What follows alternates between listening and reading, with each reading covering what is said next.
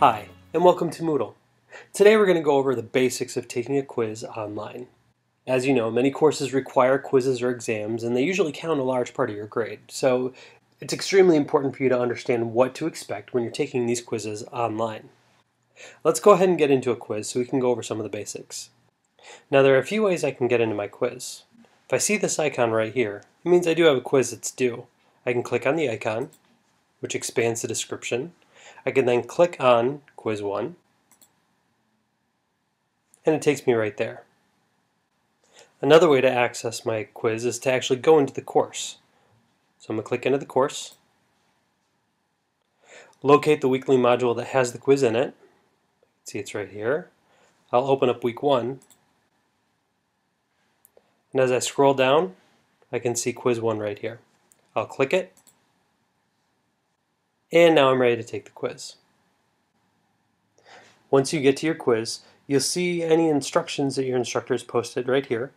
And then below the instructions, you'll see a summary of the quiz, giving you the number of attempts allowed, the date and time the quiz opens and closes, and the time limit. Once you're ready to take your quiz, click the Attempt Quiz Now button. A confirmation pop-up will appear, and select Start Attempt. Immediately after clicking Start Attempt, you'll see the first page of questions for your quiz, and a quiz navigation block over on the left-hand side of the screen. Now below the quiz navigation block is a timer. Pay close attention to this timer rather than your computer's internal clock.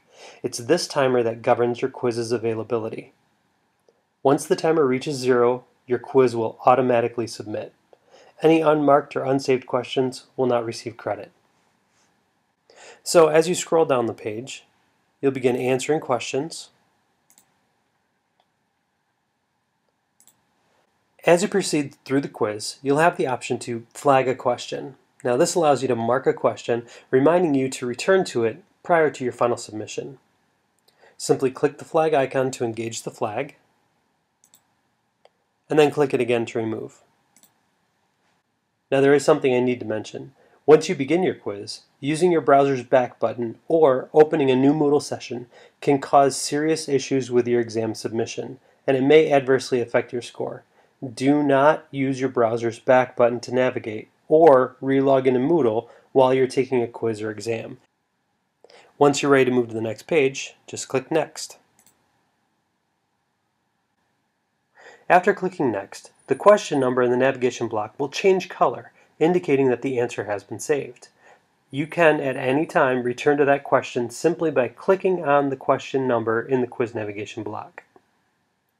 The current set of questions will be highlighted with a square around the question number.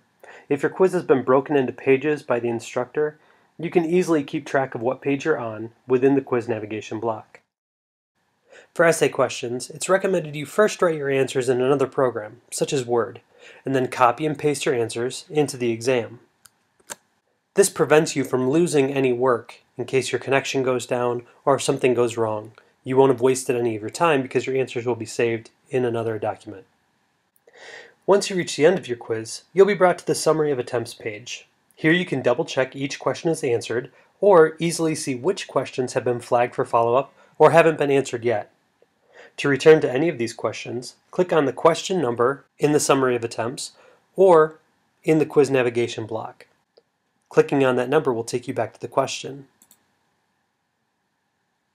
You can then answer it, continue to hit Next, or go up into the quiz navigation block and click Finish Attempt. Once you're satisfied with all your answers, scroll all the way down and click Submit All and Finish. However, if you do want to go back into the quiz, click on Return to Attempt. Remember, do not use your browser's back button, but if everything looks good, click Submit All and Finish. You'll receive a confirmation pop-up. Select Submit All and Finish. Once you've completed your quiz, you'll be taken to a summary page. Now, depending on your instructor settings, here you'll be able to review your quiz, see the grade you received, and see any feedback left by the instructor.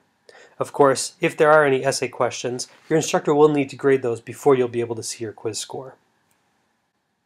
It is possible that your instructor won't release any quiz review options until after the quiz closes for everyone. If your instructor does grant you access to review your quiz, click on the review link right here. Once you land on the My Home page, you'll see that the quiz icon information has been updated to reflect the attempt that you made on the quiz. The quiz information for this quiz will disappear once the quiz closes for everyone. And if you have another quiz that shows up, it'll populate here underneath the quiz icon. Well, that about covers the basics on taking a quiz in Moodle.